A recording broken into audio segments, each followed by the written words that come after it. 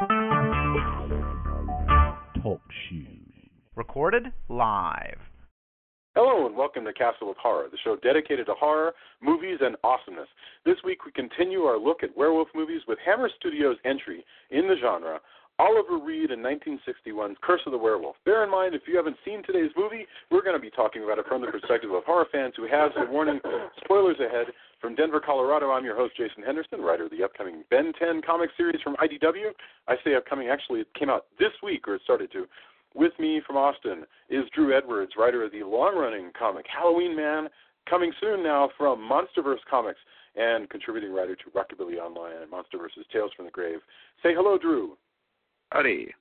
Howdy. Also in Austin, Mr. Tony Salvaggio, writer of the Victorian mech comic Clockworks from Humanoids and the very Hunger Games-like manga Psycom from Right Stuff and Tokyopop, and lead singer of the band Deserts of Mars. Say hello, Tony. Hey. Hey. And also in Denver with color commentary, as always, host of the mom-oriented podcast Pod Moms, attorney Julia Guzman. Say hello. Hello. I'll try not to cough or sneeze at you guys since I have this cold, head cold. The curse of the head cold. Yes. She has dragged herself out of her crypt and onto the phone, and she's going to be coughing at us all night. Okay, the Curse of the Werewolf.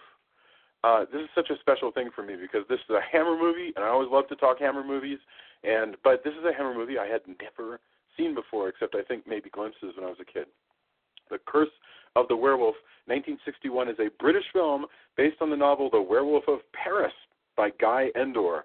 The film was made by the British film studio Hammer Film Productions, was shot at Bray Studios. The leading role of the werewolf was Oliver Reed's first credited film appearance, and he's fantastic. So, first impressions, and for no particular reason, let's put Julia out of her misery first.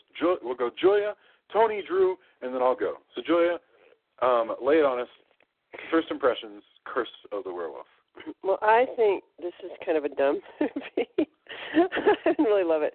I don't like that it's like 15 different movies in one. I mean, it just starts over and over and over. It's like they decided to make it this epic picture of several generations of people, but except it's very short, so it kind of just, I don't know. I guess it's more like an anthology of short stories, really. But I don't know. I thought it was silly. I thought it was really ridiculous that it supposedly takes place in Spain when everybody's British and wearing like dark makeup, which is just irritating because Spaniards aren't even that dark anyway, and it's stupid.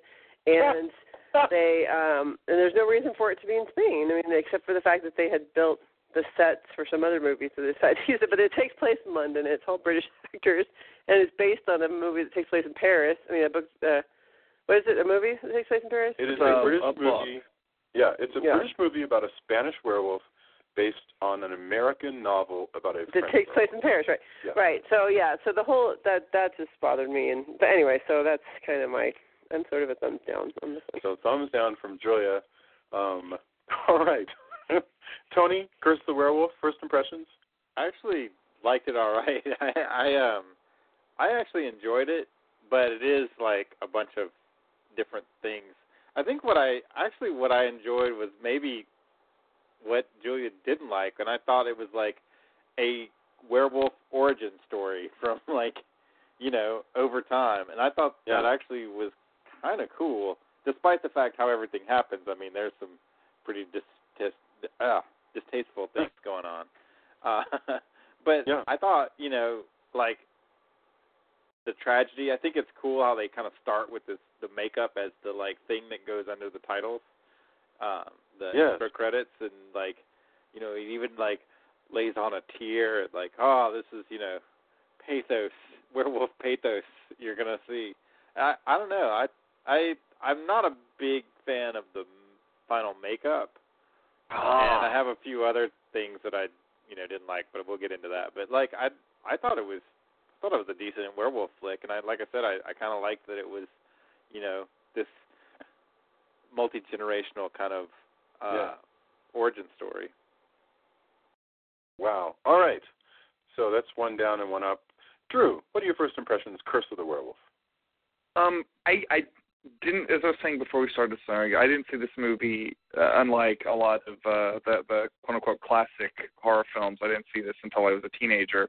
And, like most of the Hammer films, it was a little bit more difficult to get a hold of them than the Universal horror films. I really like this movie. I do find the opening bits with the marquee and the beggar and that whole thing, I do find that really kind of difficult to watch because it is so sad and so upsetting, and yet, it does add this extra layer of tragedy and everything, plus there's that whole element of class warfare going on. But it's an extremely folkloric take on the werewolf mythology. In fact, a lot of it is actually taken, the idea that you can become a werewolf because your father was a rapist, or the idea you can become a werewolf because you were born on Christmas.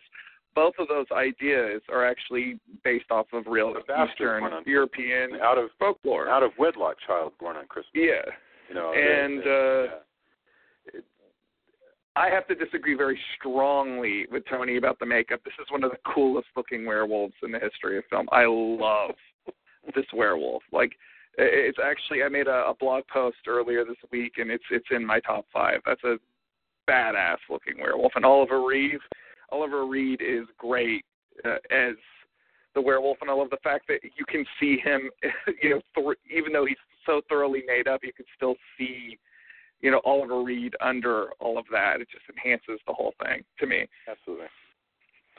So what everybody's been referring to, and this is my opening thoughts, and I guess we'll get into it after I say this. So I want to explain what's going on with the generational stuff. I loved this movie. I loved how just incredibly, just thoroughly sad it is. How the whole point of the movie seems to be that you cannot escape fate. Fate will keep coming for you. Fate has no pity. Bad things happen to good people. It's just relentlessly downbeat, this movie is. Every last moment of hope is always dashed there. And it's so thoroughly dark in that way, and yet so beautifully lit, so sort of bright and beautiful in that Technicolor way that Hammer movies are. I love this thing. I really enjoyed it. It's true, as Julia pointed out, it's very, very short and it has more generations than a James Michener novel. It is an extremely just overwritten and yet strangely fast-moving film. So let's get into it. So first, the deal of this movie, the structure of it, is that we start with a prologue that takes up, honestly, almost half the movie. We start with a beggar who is moving through Spain, and do you guys know the story of why this film takes place in Spain? Like what's going on with? It's because Hammer had built Spanish sets for another movie, and they had the rights to do a film of Werewolf to Paris, but as a cost-saving thing, they moved it from France to Spain. Right. The movie actually was called something like, I think, The Rape of Sabina. I have no idea if it was a historical picture or some sort of weird bodice ripper or whatever. But anyway, at the time, Hammer was in the habit of, Hammer was required to submit any of its scripts to the public censors before they even started shooting. I mean, it's very strange to imagine a regime like that, but that's the kind of regime they had in the 60s in Great Britain, and I know it's a regime we had like that in the past in the United States as well. So several people got a look at it and could comment on it. Censors could say, you can do this, you can't do this to earn such and such a rating, fine. But also the Catholic Church took a look at it. They didn't like the content of that picture. And so they said, we're going to put out a bunch of comments publicly and say we don't like this movie and tell people not to watch it. Hammer got cold feet because they were like, well, we can't afford to alienate all the Catholics in Britain. And so they decided to scrap that movie, but they'd already built these enormous Spanish sets that, look, admittedly, I actually think that it would have been fine for them to say, and look, this is 17th century Paris. I don't think it would have been a problem to pretend that the sets were France, but they do look I guess, Spanish, and so they were like, well... Or just have them be very British. I mean, why can't it just be British? Why does it have to be because those sort of plazas with the fountain and all the... It looks way more Pirates of the Caribbean than it does, anything British. Don't you think? Well, and the thing about the accents, I mean... The thing about the accents, I mean, that's not something that Hammer is just guilty of. I mean, they're still doing that. I mean, Valkyrie came out a few years ago, and everybody in that movie about Nazi Germany is either English or American. Well, that's just the way it's done. That's right. That's a movie trope. I'm just saying there was no reason. Well, the reason is the sets, like you said. That's a stupid reason. there's another way that you can do these things. I mean, for instance, they just did an American remake of The Girl with the Dragon Tattoo, right? And so everybody's in Sweden. And so if you watch the Swedish version, everybody just speaks Swedish. I don't believe there is a dubbed version. If there is, I haven't seen it. In the American version, it takes place in Sweden, fine. A bunch of American actors, fine. But what's strange is that all the American actors do Swedish accents. Mm-hmm. I don't know whose cockamamie idea that was, but it's so absurd to have Christopher Plummer, who's Canadian, doing a Swedish accent. That was crazy. But, whatever. And some do more of an accent and some do less of an accent. Daniel Craig, who was James Bond, can't be bothered to do a Swedish accent. So that's nuts. So I'm glad they didn't do that with everybody pretending to do a Spanish accent here. Anyway, this movie starts out with, and we'll go through this pretty quickly because we don't want to belabor it too much, but it sets the whole tone of the film. Beggar moving through Spain stops in this one town where the local aristocrat who kind of rules the town, the Marquess, is getting married, and so he makes his way up to the castle, and the Marquess is incredibly cruel to him, makes him dance. He buys him for his wife. He buys him for his new bride. Right. What's that, Tony? The nobles are such jerks. I mean, yes. I guess we're led to believe that most of the time they were, but man, just... Well, the bad nobles. We're going to get to a good aristocrat in a bit. But there are people that actually who actually believe that this is a pro-communist film because of this underlying. I think that's hogwash. Right. But I mean, I can see where they could think that. I don't think it really is, but I don't stretch it, I guess. But there's a class thing going on, but I think it's not. I don't really think. Honestly, I believe that those guys are just scared of the Marquess. I think the Marquess is the mean one. And I think the other guys are just going along because he goes over and starts hitting the table laughing, and then they're all like, oh, yeah, we're laughing now. Ha, ha, ha, ha. That's funny. But I really don't think that they're all bad. I think they are kind of mortified by the whole thing when he's making the beggar dance and all that. I think that they're afraid of it. At this point, this is very Edgar Allan Poe, by the way.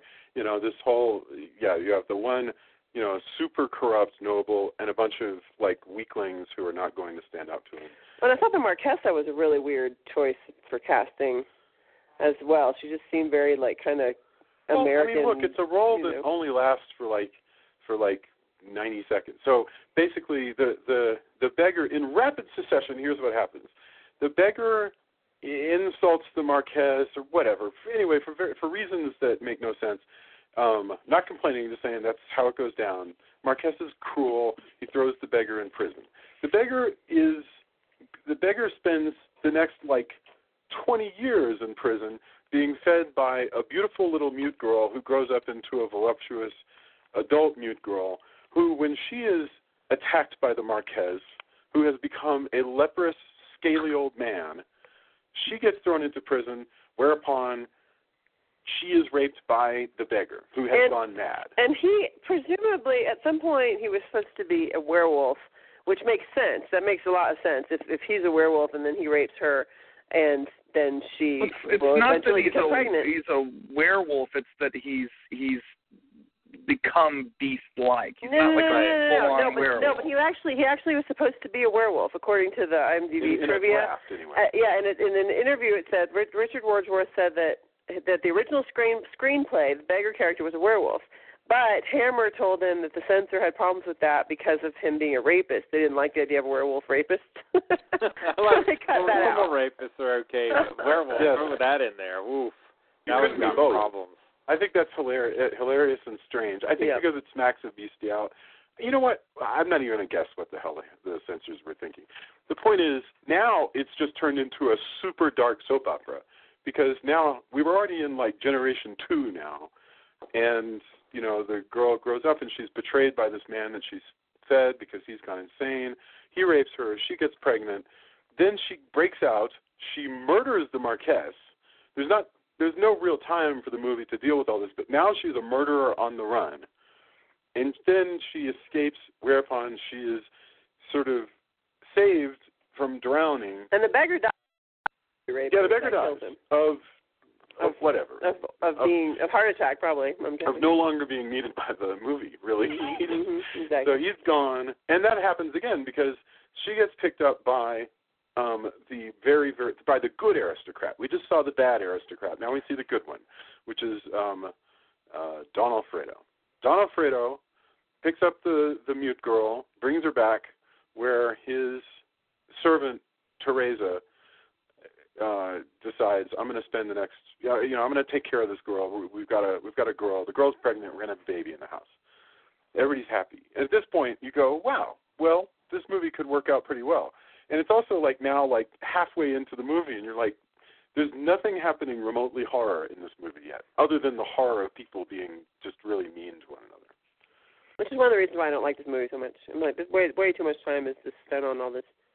Well, I mean, it just depends. I mean, honestly, up to this point, it's essentially a costume drama. I mean, that's what it is. Yeah. You know, it's like A Room with a View or any one of those movies where people are or Dangerous Liaisons or anything like that. So let's see. Where does the? Oh yeah. Well, so Mute Girl finally is jettisoned by the script when she dies in childbirth, and little Leon is born. On Christmas Day. Yes. Okay. When do they first? Can somebody remind?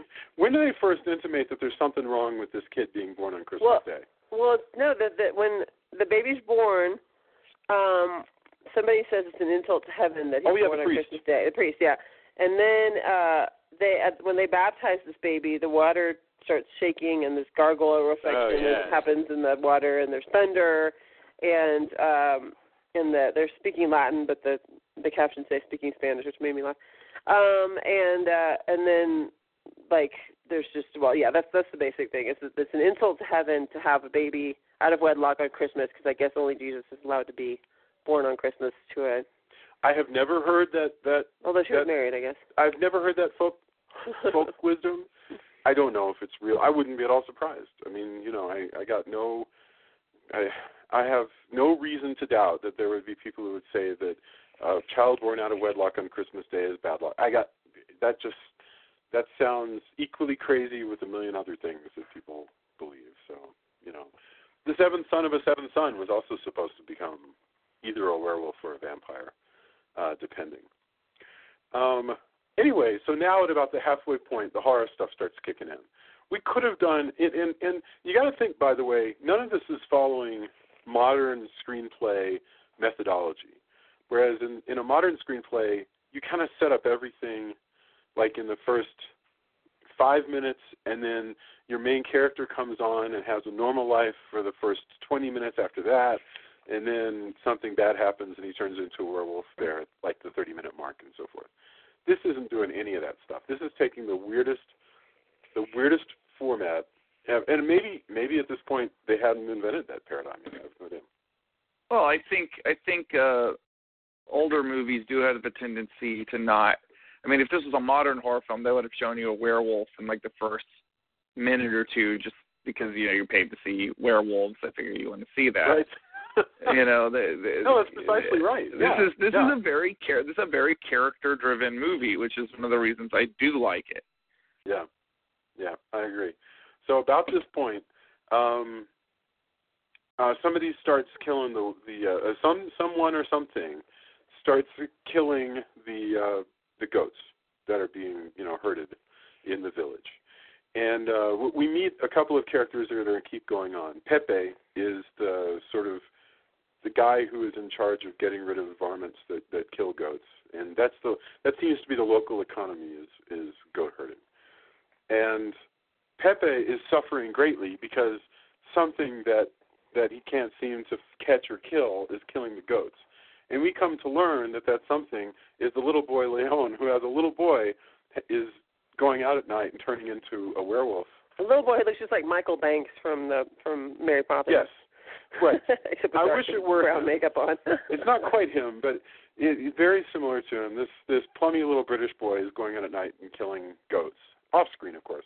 So Pepe is suffering because he can't get any respect because people are like, why aren't you killing the goats? So once again, the curse is making people's lives miserable in this movie. Well, and it's so creepy for the little kid because the little kid actually tells his uncle, Alfredo, he calls him his uncle Alfredo, the adopted dad basically, that he's upset because he's had these dreams that he's a wolf and that he tasted the blood of a squirrel and really liked it. Oh boy, that was. He has hair on his hand and his arms, and it's just all this awful stuff. And I'm just like, poor thing. This is just a terrible thing for this kid to be going through. So for whatever reason, this priest knows all about this stuff and tells him that he inherited weakness. But he didn't tell him. He tells Alfredo that the kid inherited weakness, which has allowed him to be possessed by an animal spirit, and that it's an accident of birth, but love will cure him. So he just needs to be loved and all this. And so it's really strange how this priest happens to know all this stuff. Yes, about I werewolves. think the love as a cure thing is kind of an interesting. Yes, like you could do a full movie with that too. Like yeah. Well, and you become a werewolf. We saw a movie. We saw Wolfman just a couple movies ago. With that one, you become a wolf by being bit by a wolf. Mm-hmm. And in this one, you become a wolf because God has said so. Yeah, it's a curse. Yeah, and then you become not a wolf because love changes you. It's astonishing. I mean, it's completely spiritual, this being a wolf. Well, it's also this idea that through our family and loved ones that we become our better selves. I think that works very well on a metaphorical level. Yeah, Thank you. I like that. How deep of you, Drew? That's very deep. I have my moments. No, I'm with Drew. I think that part, I'm like, that's kind of cool. We don't get to see much of that, but I think that is, I think that's one of the things that makes it interesting and kind of different from a lot of other. Well, I like all the thinking that's going in here. That the script, the fact that the script is taking time to show us that because Leon is a werewolf, even though it's not fair, he is killing goats, and that's not fair to the people who keep goats. He can't be killed because we don't want to see him killed, but of course that's not fair to Pepe, the one who's supposed to take care of the goats. Basically everything is just not fair. It's just a tremendously unlucky world that these guys are in, and love can transform it, which is astonishing. So anyway, and in fact, love transforms him now because Teresa, takes care of the boy, and it says that after a couple of these events when he's a kid, he grows up to be a strapping young Oliver Reed, and he never has another incident. But we do see before that, though. We do see him in as a boy turning into the werewolf. Like he's got these vampire teeth at one point, and the uncle has put up bars on the window to prevent him from going out and doing any more killing because he's afraid for him, I guess. So that was interesting because you see the little boy kind of turning into almost it looks more like a vampire than a werewolf. Yeah. And then we have the transformation into a teenager or a young man. Yeah, he becomes Oliver Reed wearing this really kind of awesome period costume, with the long coat. He looks like Tom Jones, like Albert Finney and Tom Jones. When I was watching it, it's funny that Benicio del Toro played, werewolf in the new remake because I think he would have played this role. Like, You could swap out Oliver Reed and him. Like, it would have worked. He would play an awesome remake of this, I think. Yes. Well, I think we'll get around to doing that movie, but I do think they certainly co-opted elements of this movie for that remake. Yeah. As well as for a couple other classic werewolf flicks. This guy is much more. He's got his stuff together a lot better, honestly, than Larry Talbot did. They're both people who have grown up in a manor. It's almost impossible to imagine that this character has any memory before he grew up in a manor with servants, with all the money in the world, and now he's dashing and he's going to run off to the big city, with the blessing, of course, his father and Teresa, the mother figure in his life, and he's going to make his way and work in a job. But although we know darn well that he doesn't need this job, he's got all the money he's ever going to need, so he's going off to work in a bottling plant, actually sort of a bottling stable, just because he wants to get that experience. So there's nothing we don't like about this guy. He's awesome. Oh, what do you guys think of Oliver Reed himself? I mean, he's really, to answer my own question, I thought he was a really arresting figure. Yeah, he's cute, hot. He's got those blue eyes. He's got a nice intensity to him. He's probably, you don't have to think very hard to think that there might be an animal, lurking underneath. He's got sort of a nice Russell Crowe werewolf vibe going on. Yes. He has a snarl kind of look to him all the time. He's very lean. When there's a point where he's shirtless and he's like, he's so lean that his all of his muscles ripple and everything. I mean, he's, this is not the older, fatter, drunk Oliver Reed that we all came to know and love. This is a totally different Oliver Reed. He's really arresting, and it also means that when he has to wear all that makeup, he looks great. He's in perfect shape, so he'll look good as a werewolf when it happens. Anyway, so far everything's going great. He hasn't had any werewolf incidents, and he starts his new job and he immediately falls in love with a beautiful and sweet girl who is betrothed to, I don't know, Percy San Sebastian. I think she looks like a chip. I think she looks like a chipette, like one of the female chipmunks. Yes, her name is Christina, and she has great big, chipmunk cheeks and an adorable overbite and a teeny little nose. I mean, she's this sweet London girl wearing a lot of powder to make her a little bit darker. And and her boyfriend. They go out of their way to make the guy that she's going to marry literally the most absurd character. Foppish. Yeah. Oh God. Every line. Oh, Rico. Right? Isn't that the guy? I think it's Rico. Man. He's like, I say, drive on. At one point, he goes. She says something like, I need to take your carriage. And he goes, what's that? And Jason goes, it's a thing with wheels on it that's pulled by horses. But that's not important right now. He is. No, but he's like, he's always, it's beastly inconvenient. Oh, man. And you wonder why she's like, well, not really, but she's like lukewarm about it. She's like, oh, yeah, my father hooked us up. I guess he's rich and stuff. And then you're like, really, woman, this is what you get for the rest of your life. Oh. You're like, no, don't do it. Oh, my God. Yeah. What a wonderful Well, they kind of have to do that. They kind of have to do that. Otherwise, because she's cheating on her fiance with Oliver Reed. If they made him too likable, you wouldn't like her.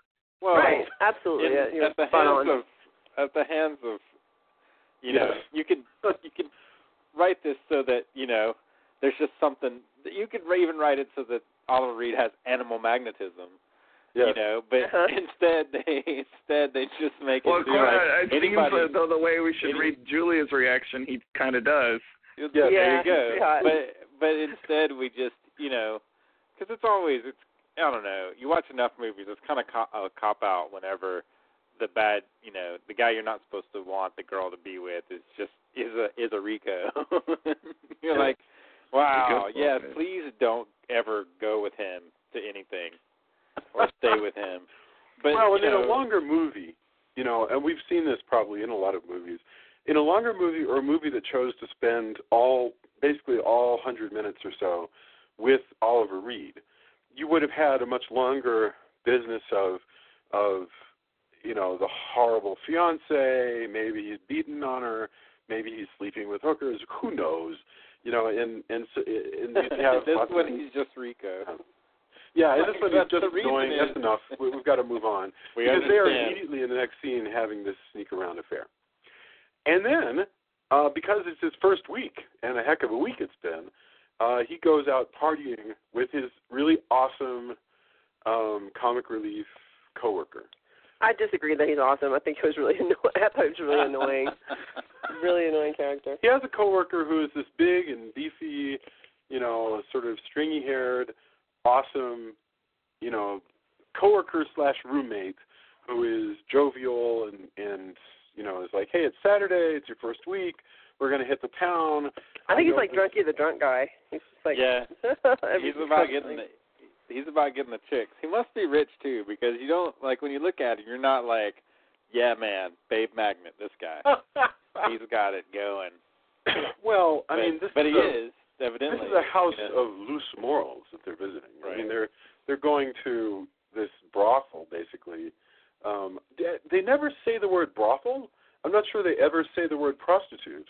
Well, I get the impression it's just like the kind of standard bar that happens to have a lot of bluesies there, Yeah. No, it seems like a brothel because she has a room upstairs.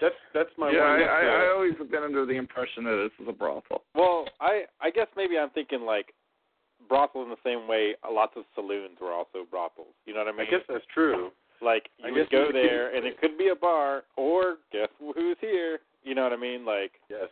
Yeah, no. Rather than just go to a brothel. Like, it doesn't seem like that, which is a totally different thing. It's a bar the question in is, the same way that a saloon you can go into anyway, this place doesn't matter. You can go into this place and have some drinks and then leave. So it's a brothel where, I guess it's also, you're right, it's a working saloon. So yeah, because most brothels that you see in the movies don't have dancing, except for, like, the Best Little Whorehouse in Texas. There's not usually dancing going on.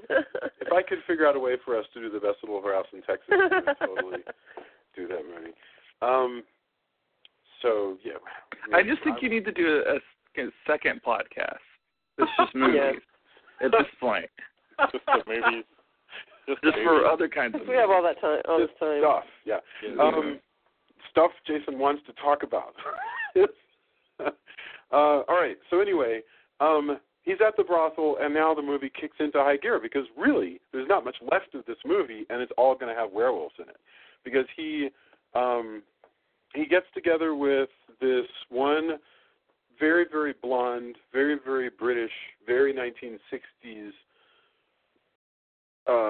floozy white girl prostitute who just really seems to have walked in from a Jack the Ripper movie, honestly.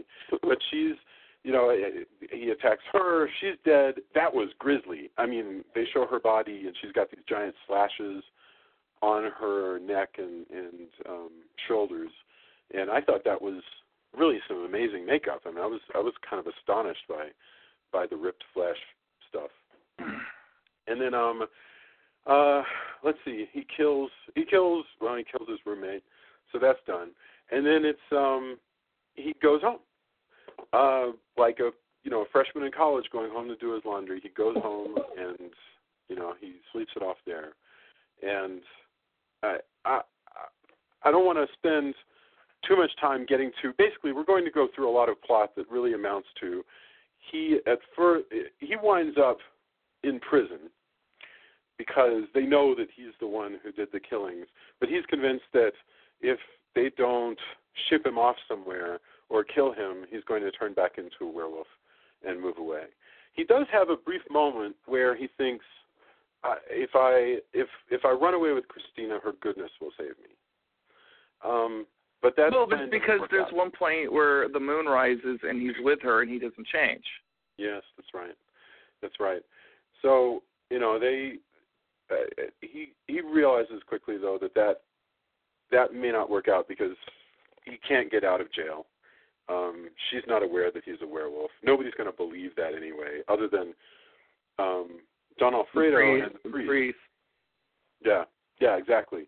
I love the scene where they bring in sort of the mayor of the town, and he makes him show him his hands and teeth. Yes. Yeah.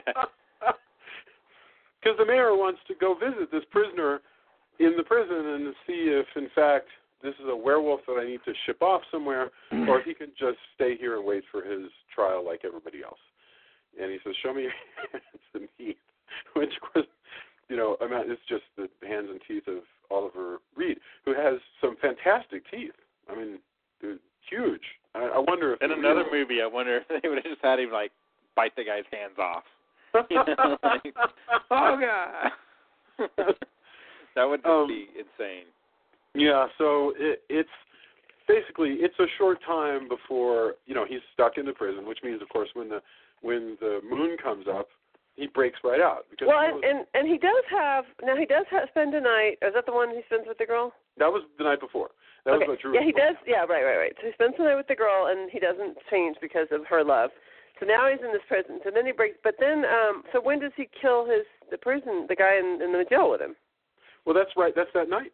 I mean, he knows the moon is going to change him. He's stuck in the jail. Right. And so the moment, he turns into a werewolf, he kills the drunk guy, Drinky the drunk guy in the jail cell. Who is, by the way, Drew, did you recognize the drunk guy? That is Michael Ripper, right? Yes, that's Michael Ripper, who will appear as this guy in many, many horror Hammer movies. He'll be who has an awesome name. Bartender sometimes. Yes. Yeah, fantastic name. He's wonderful. I mean, that guy just shows up over and over again in the Hammer movies. Here he is called something like the old. What was it? The old sop or something. I can't remember. The old soak. The old soak. Yes, meaning the old drunk guy. Yeah. And so Michael Ripper is killed very quickly, and then he breaks out. He kills the guard, and then he heads into town to kill yet more people. And this is the final. What? Okay, so talk to me about the makeup, because now here's where we finally get the makeup. Who wants to take it on? Before you start talking about the makeup, I just want to say how irritating it is to me that he rips his shirt in the thing. He rips it up in one way, and then later on in the movie, suddenly his shirt is tucked. He's tucked in his shirt, as a werewolf. Well, he's tucked it in and torn it more neatly. I mean, he's gonna have to see a lot of people. So I don't know. I lay it on us, Drew. Tell us about this makeup and how it happens. I really like this makeup. I think it's along the same lines of the Wolfman, but you can obviously see where makeup effects had advanced over the years. And honestly, out of the Hammer makeups, I think this is the best Hammer monster makeup that they ever did. I mean, you can see his full chest, which is all furry. He's got these great claws. He's got these big pointy ears on his head. And then this beast-type face sticking out in the center. But then again, it's so very clearly still Oliver Reed, which makes it that much more creepy to me. I love werewolf movies where they go further than this to a point, but I never think they're as scary, because I just think when you can still kind of see the man inside this creature, it makes it a little bit more disturbing. It's so very obviously got the layer of Oliver Reed under there. Yes. And he's great as the werewolf. He's doing all kinds of athletic things that you never really got to see the Wolfman do. And it's I don't know, this is a really cool werewolf. I love this werewolf. He's got a full chest. He's got a full back. It's a full upper body prosthesis.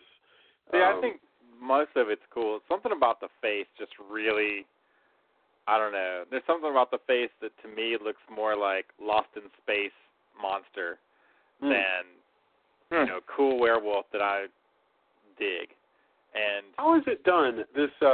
I like the transformation. Like I said, I like all of it up until the point where you see him running around, and the face. I like the ears. There's parts of it I like, but something about the final, how it looks, just never really has been my favorite. I agree to disagree. I know. Well, I love the inkiness. I mean, the hair, this makeup, and I'm looking at a picture of it right now.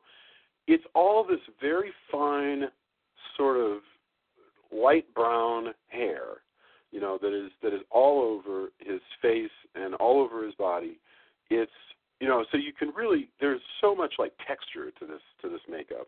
I can't tell like how much prosthesis is like on his forehead. His nose is built up, and he's got latex over his forehead. The rest is just, I can only assume this is somehow, I don't know if it's a full headpiece or if it's just a wig and then lots of like fur is attached to, in big sideburns kind of things to his face. But it's awesome. I actually really liked it, but I know what you're talking about, Tony. I mean, it's a very memorable makeup, And, yeah, I mean, it's iconic. It's just, and it's fine to disagree. It's just not my personal favorite. Like, even though, like, you can tell, like I said, like, there's a lot of it that is really cool and really, like, interesting. And, it probably is one of the best Hammer makeups. But, just something about it doesn't work. I wish I could really just put my finger on it. But I don't know. In some ways, I see it easier than it should be. And I don't know. Well, Julia was bothered by the shirt that he wears. Oh, I don't. No, it's the continuity that bothers me. The fact that he tears it one way and then it's completely different in the next. But it's just continuity error. Okay, so he turns into this particular werewolf, and it's that werewolf that gives the citizens of the town a chase all around the town.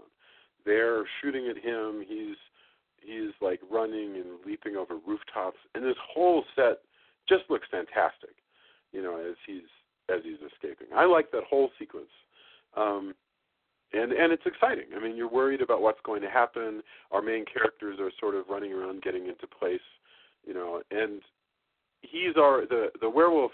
Oliver Reed, before he changed, already gave us a clue as to how this is all going to go down, because he said, well, go to Pepe. He was the guy who was the wolf hunter back in the day. He's still got his silver bullet that he made, so go get it from him so that if I turn into a werewolf, you can shoot me. He made it out of his wife's crucifix that had been blessed by the Archbishop. Oh, isn't that wonderful? I actually like that sequence a lot. I like that character a lot. I love how he's like, well, if I just do this, she won't miss it until she does. And then he's like, look, I need something to fight werewolves. That's how my husband is. My husband is big on ask forgiveness rather than permission. Yes. Well, hey, that means, Jason, you can get away with melting down a crucifix. Of course, there you go. See, your wife knows enough about horror movies and werewolves now that she might be like, okay, well, if you think that's best. Yes. As opposed to his wife, who's like, hey, why'd you melt down the crucifix? That was fine. He's like, well, werewolf. As he continues to polish the bullet, Like, I like that subplot continued. That it's a 90-minute movie, if that. Maybe it's a 70. I can't remember. But it's a very short movie, and yet we've got the whole subplot involving that groundskeeper and the wife that runs the inn and the people who doubt his competence because he was never able to catch the wolf. I mean, that's really interesting that they're spending all this time on this sort of really. Yeah, that's why I like the origin story parts like a lot. Actually, I like, for all of its flaws, for me, there was so much that I did like. Although it is really weird because by the end, since we're talking about the end, it was like all of a sudden it turns into the Hunchback. Yes. Like just because it came from a book called A Werewolf in Paris doesn't mean there's more Paris than the Hunchback. Like, yes, you know this, right? Like, because all of a sudden it's just become that. Yeah. And it's just He's so running, weird. What a weird that part where it's villagers and he's in a tower. Like the whole thing is like, wow. It's funny you say Hunchback, and the thing with the villagers, I always just immediately think that they were probably thinking of Universal horror movies from decades past. But it's played out totally like the Hunchback. You're not completely right. Not like it's not played out like Frankenstein. Yeah. It's played out like I mean, you got Angry Villagers. Yeah. I mean, you're right. You're not wrong. You're not wrong. It's just so weird, just the choice, because the way the setup is and everything, like it turns out to be, like it made me want to go watch. You're right. Like, especially the Silent Hunchback. If the werewolf managed to yell sanctuary as he approached the church, instead he goes into the church tower, and he gets up there, and like Venom in the Spider-Man movie, the bells incapacitate him briefly, while Don Alfredo makes it to the top with his silver bullet, and that's the end of the movie. He just, he takes aim and fires, and Oliver Reed flips over, and he's dead. We don't even see him switch back into Oliver Reed. He doesn't, which is an interesting choice with this movie versus other werewolf movies. Yeah. That's very strange. And I wonder if he can. I wonder if he will. We just literally don't know. He might be changed forever by, by the curse. In other words, it might have transformed him for all time. And that's the end. And so what are we left with? Oliver Reed was cursed. So his mother had an unfortunate life and died. Oliver Reed grew up and I guess had a lot of joy in his life, but ultimately he was followed by this curse and he died. The woman who is in love with him is alone, although she can hang out with Teresa, who is sad because she's lost this adopted son of hers. Or she can go back to her original fiancé. Father had to shoot the son. Pepe, of course, has proved that the wolf that he claimed to have killed 20 years ago is fraudulent. So, I mean, nobody wins in this picture, I guess, except for Rico, who can prove that he knew better all along. And and he'll be telling people. Yeah, no doubt about that. Remember when I was right about that wolf? Beastly inconvenient woman. You were daft, see? Rico. You can't really do that impression without the handkerchief. Yeah, you got to have the handkerchief moving and everything. Oh God. So anyway, and we've gone through this movie fairly quickly, but I think it has a lot to do with the fact that the movie's very, very short, so I'm trying to think of a good sort of overall arching, that's not even a phrase, some sort of thesis that fits the entire film. That fits it in the context of werewolf movies that we've seen so far, because we saw an American Werewolf in London. We saw The Wolfman. Here's The Curse of the Werewolf, and I think the next one we're going to watch is probably The American Wolfman. And, do you guys see any... how does this differ, or what does this tell you about werewolves? I'm just trying to make what is the purpose of this film and why? Well, the one thing this definitely has in common with the Wolfman is the essentially that out of the pantheon of monsters, the werewolf is definitely the most pitiable of all creatures, because it just sucks to be a werewolf. It keeps everything you want out of reach, because you're It's cursed. very much a curse. It is a curse, exactly. Even the beginning, it's opened with his eyes, with tears in his eyes. Right. That was Tony was saying, we open with a tear. Mm-hmm. I guess that's right. The point is that it's a bummer. And to be honest, I felt probably worse for this werewolf than I have for any of the werewolves we've seen so far. I think I felt worse for this guy than I did for Larry, even though, we sure see Larry, whining around a whole bunch of different movies. Well, Larry, I don't know, it's totally different too. Like, Larry's circumstances are unfortunate, but there's kind of even though it was a little bit about fate, this guy's just had it. It's been bad from the get-go, man. Yeah. And every time that he gets a break, every good thing really that's dangled before him, in the end, is lost. And he's, and he's nightmares. It is a very, very dark movie that says. Do you think it's a cynical movie though? I don't think it's cynical. I don't think it approaches that. I think it's romantically pessimistic. I mean, and I think there's a difference. No, there's nothing sarcastic about this movie. It's more just really, really pessimistic that things turn out badly for everyone. But because it's so beautiful, it's weird because it's like things turn out badly for everyone, and it looks wonderful. There's still this tremendous sheen of beauty to this film. Where you think about something like Henry, Portrait of a Serial Killer, which also has a similar thesis, when you think, and except for Henry, Portrait of a Serial Killer is ugly and grainy, and you feel dirty watching it. This doesn't feel like that at all. So I don't know if that's because it also has a religious conviction about it, that things turn out bad, that's God's plan.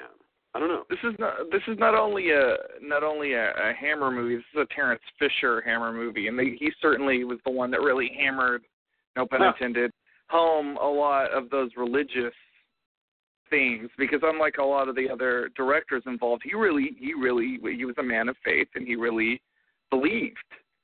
So he wasn't cold selling this stuff. There was definitely a conviction behind it. And yeah, that tells me a lot. That I never thought about that. Go ahead, Tony. I'm sorry. No, I didn't. Well, so there's something to that. This notion that you get a better horror movie, in a sense, but depending on what you want horror to do. Okay, but the idea is that what you were just said about Terrence Fisher suggests that you get a better horror movie when the person presenting the story has a finely honed conviction of that there is such a thing as good and bad and curses. God just sort of tipping the scales, and that happens for a reason, destiny. Whereas if you were a complete, non-believer in any of those things, you would have to work a lot harder to create what comes naturally to somebody who does. I don't know if that's actually. I know it works well for this movie. I have no idea if that works in general because I think it works well in gothic horror. It isn't necessary I think for all kinds of horror, but for this particular swimming pool of horror, this particular DNA strand of horror, this having a certain religiosity about it, I think really does help. Well, so let's flip it because when you look at gothic horror that doesn't have a really well understood sense of morality, the movie becomes kind of mushy. You kind of try to figure out, well, what is the point of this story? It's more interesting when the vampires are beautiful and sexy and evil, and that's complicated, versus vampires in a gothic setting that exist in a modern, relativist world where there's nothing particularly evil about them. They're just different. And so it's not, and once you take away the temptation of evil, then it's, there's no conflict left. They're basically just people of an alternate race, and so now you're just doing a race relations picture. That's important and it's interesting, but surely you could make vampires about something besides that. Huh. Well, anyway, that certainly gets us to pretty much the end of the hour. We should do our final thoughts and then go to endorsements. So we went, Julia, we'll do it in the same direction that we did before. Julia, Tony, Drew, and Jason. Julia, do you have any quick final thoughts, and then we'll come around to endorsements? I'll just say that I think that there are some parts of the film that are good, and I do think some of the relationship-y metaphor type of stuff was really interesting. I forgot to mention, I always try to bring all these relationships back to some kind of codependent relationship. Yes. They always are, and I definitely think that's the case here with this woman at the end who's just like going to stand by her man through his terrible traumas, and she's going to leave the stable guy for the totally messed up guy. But anyway, that seems to be because you were talking about how our vampire movies about. What did you say? It was the attractiveness of evil. Yeah. So I'm just like, and they're also about. It seems like all these monster movies end up being about addiction and codependency, to me, anyway. But yeah. So I think there's some really interesting stuff about the whole pathos of the curse of the werewolf and how much pain he's in, and the fact that it's not his fault. He's just born this way. So to quote Lady Gaga. But so that's all I've got, I think, about that. I'm really glad you worked Lady Gaga into that. So, Tony, what are your final thoughts on The Curse of the Werewolf? I really, I enjoyed it much more than Julia. Maybe not as much as Drew, but I think it's cool. I think it's worth seeing. And even though, like I said before, the makeup didn't totally work for me at the end, it's definitely iconic and worth seeing. And there's a lot of really good stuff there. Although, as an aside, when we're talking about the tier and stuff, I want to know if there's somebody who's hardcore, who, there's like the tier prison tattoo. Somebody needs to do that, but with tattooed werewolf makeup. And so you're not hardcore unless you have the tier and the tattooed Curse of the werewolf makeup. That would really show how hardcore you are. I wonder if that exists somewhere. Hopefully, now that I've said it, I can find that somewhere, because that would be something else. Like that would really be really, really traditional prison tattoo look as well. That would just be crazy. I don't know. That much makeup. That much tattoo on your face. I don't know. I mean, you still got to go to job interviews. What are you going to do? Well, I don't know. I mean, I never stopped. People are usually that heavily tattooed at work in the tattoo industry. Yeah. I mean, to my experience. The Enigma, or the lizard guy who lives in town too, or the Enigma was actually in my apartment at one point. I was not there. He was over there hanging out with Jamie. The Enigma being the guy with the horns. Yeah, the puzzle pieces and all that. Yeah, if it was on the X-Files. Yeah. He's actually, like, I've had friends who know him. Is pretty cool. Although he tries to be the persona. Like one time, he came into the music store that my wife used to work at, and he was trying to do the whole, like, I'm going to riddle what I need.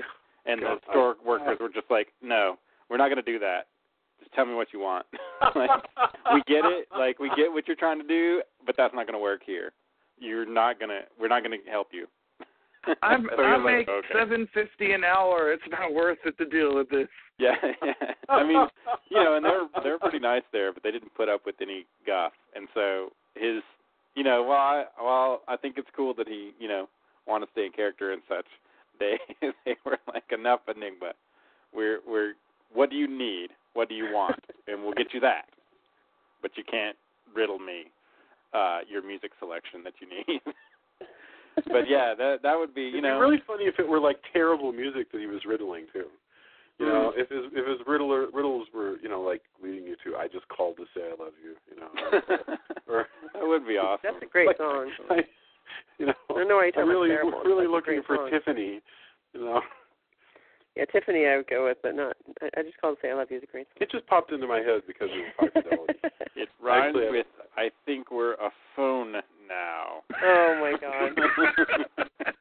Like the puns weren't even really good. Like the riddles are really terrible. Like, which evidently he's like pretty good at that. Like he's had a while to work on his persona. And like I said, I've had friends who thought he was cool, but it's just funny. Like, but that's what you do. I mean, you live in Austin and hang out with Jim Rose. I guess that's what you do if you have a teardrop and a Curse of the werewolf makeup. Which I remember that music store. That was over by Vulcan Video, right? Yeah, Alpha Music. Yeah. That's right. Sweet. I'm sorry. Now we've gone so far. Sorry, I derailed it, but the imagery in my head had to see the light of day. Are we still on you, Tony? Was this your? Yes, this was my derailment. Sorry. All right. Well, thank you. Okay, liked it better than Joya. Drew, what are your final thoughts? And where can you diverge us to? I'm like a straight arrow. I'm going to keep it all werewolf all the time. Oh, by the way, really... Sorry. Netflix actually asked me, do you watch werewolf movies often? And it's little like when you log in and you want you to rate things. And I was like, yes, Netflix, I do, especially lately. But I don't know. Sorry. I thought that was pretty hilarious that it would ask me such a thing. It's been watching what you're watching. Go ahead, Drew. I really love this movie. I think we're going to not come across too many movies in this retrospective that I don't at least enjoy on some level because I love werewolf movies. But this is a classic werewolf movie, and I think an important one in the evolution of cinematic lycanthropy. And great flick. Check it out. Wonderful, wonderful. You sound Great like a scholar. Cinematic lycanthropy. Yeah, cinematic lycanthropy. Like, you're up there with Adam with his like everything being a picture. I like the use of the word picture. But okay, so I have nothing else to add other than that I really admired this movie. I have never seen it before, and I thought it was a very enjoyable Hammer picture for all the reasons we talked about.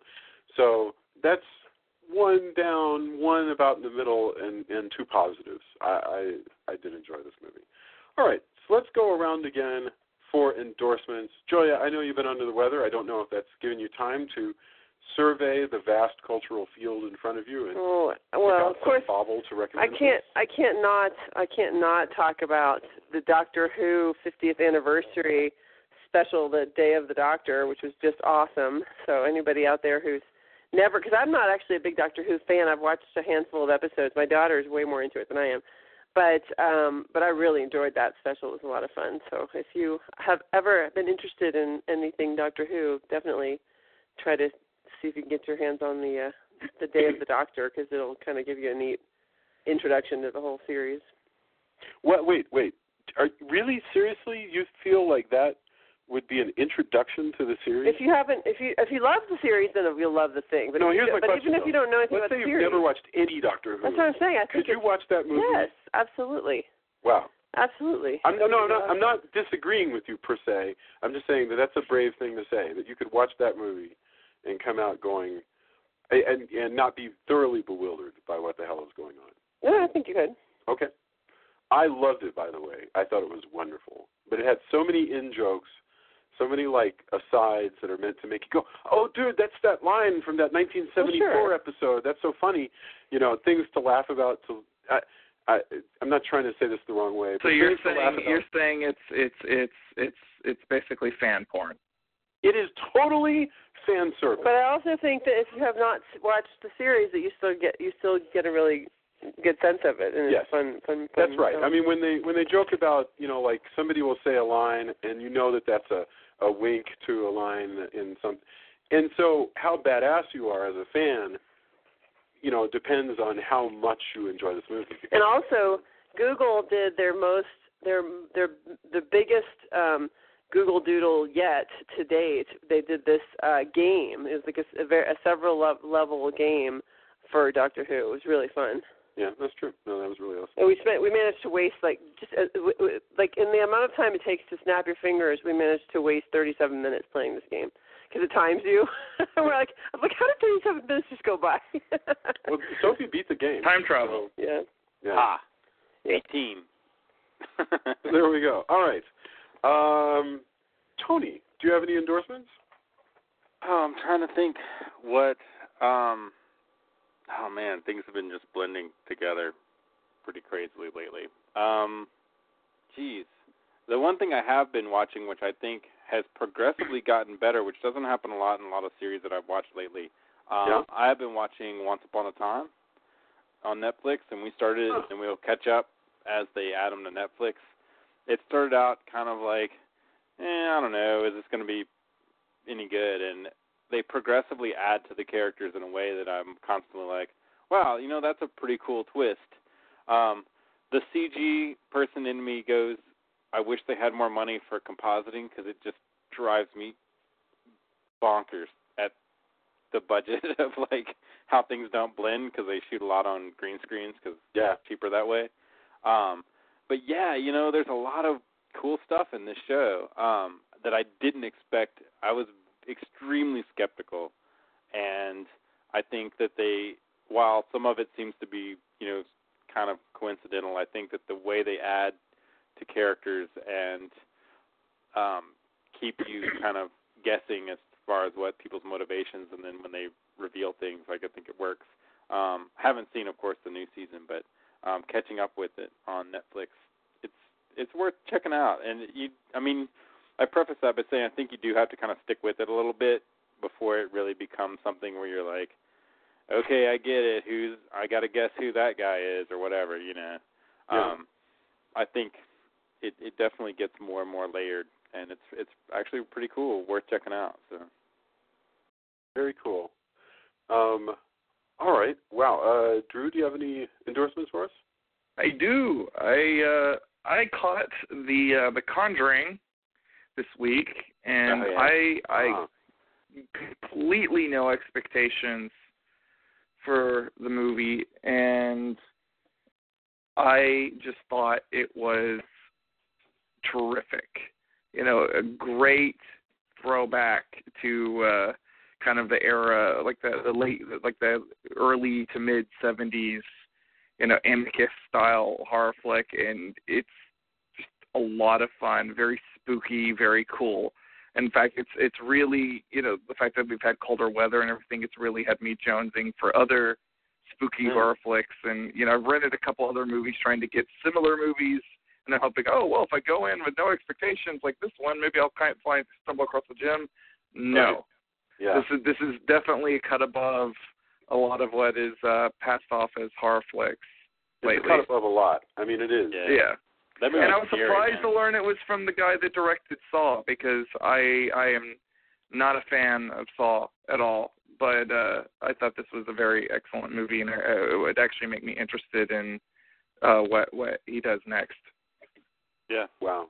That's a good one. And I liked the original Saw a lot, actually. But I thought the original Saw would have been a great 30-minute, like, Alfred Hitchcock Presents episode. Yeah, it's a bit slim for a movie. It feels like an episode of Alfred Hitchcock Presents, or maybe The Night Gallery, you know. Or it's a bit slim for a movie, though. It's a bit of a slim, and I don't know how they've gotten so many movies out of it, because it doesn't even really have, like, with other kind of slasher movies, you at least have this character that developed a kind of cult of personality around, but you know, Saw doesn't even really have that.